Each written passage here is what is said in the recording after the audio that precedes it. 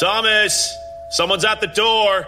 Robert Vernon stood in the study of his massive home in his Teknite gear with his face shield up, looking through a book. Thomas! Why aren't you... Oh, shit. Vernon ran from the room and down the hall. Halfway down the hall to the main doors, Vernon realized he was wearing all his Teknite gear. He stopped and started trying to pull it off. Coming! Be right there! Christ! Having gotten most all of it, Vernon quickly opened the nearby closet door and, grabbing a robe, Coming! tried to shove all the dark blue body armor and jetpack into the hall closet. He quickly tried to shut the door and turned and jogged for the front door while putting on the robe, unaware that the door came back open and stayed slightly ajar. Hello? Robert Vernon opened the door to see a tall man and a short man, although both wore the same black overcoat.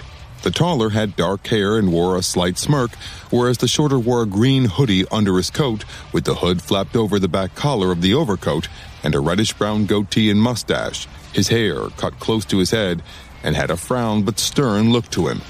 The taller dark-haired man gave a slight tilt to his head. Morning, Gov.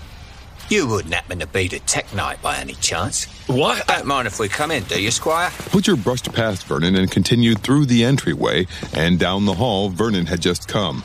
Hughie slowly followed. What? Wait, what did you call me? Vernon looked out the front door and, seeing the slightly idling taxi, quickly looked to the two men walking down by the slightly ajar closet door. I'm not the Teknite or whatever you... Look, you can't just walk in here. Library. Butcher and Hughie came to a stop just inside the library, Vernon right behind them. Alphabetical. That's handy. See, P. Butcher crossed to a section of shelves and eyed a particular book. Bingo. Look, I don't know what the hell you think you're doing, but I'm not... Are you not listening? I'm not... Upon picking the book, The Purloined Letter and Other Stories by Edgar Allan Poe, the section of bookshelves shifted and spun backwards to reveal a wide tread spiral staircase going down. Well, it is true. You never know what you're going to find if you just pick up a book. Butcher placed the book on another shelf and headed down the staircase. As Butcher descended with Hughie and Vernon following, he looked up the shaft to see most likely more hidden doors to other parts of the mansion. About 6 years ago, one of your mates in Payback, Eagle the Archer, got coked off his tits and beat his girlfriend into a coma. I kept it a secret, and in exchange, he told me everything he knew about every one of his teammates, right down to the smallest detail. Jesus. Butcher entered the tech cave and swung his head in awe as he continued across the floor.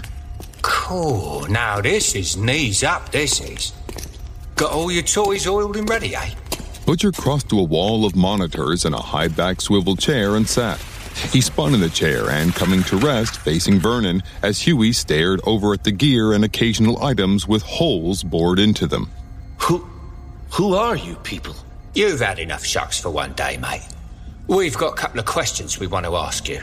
About what? Not what, mate. Who? A little mate of yours.